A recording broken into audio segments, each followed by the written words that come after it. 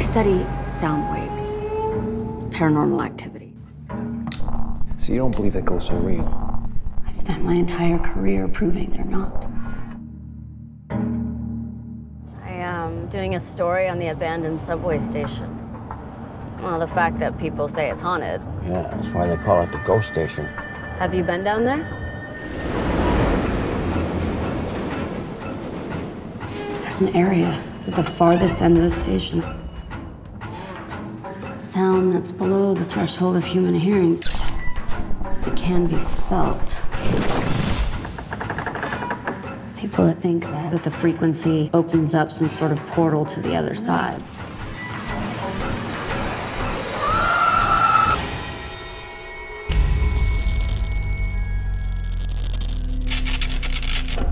Oh.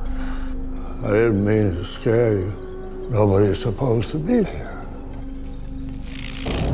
Have you ever seen anything down here? The station was built on Potter's Field.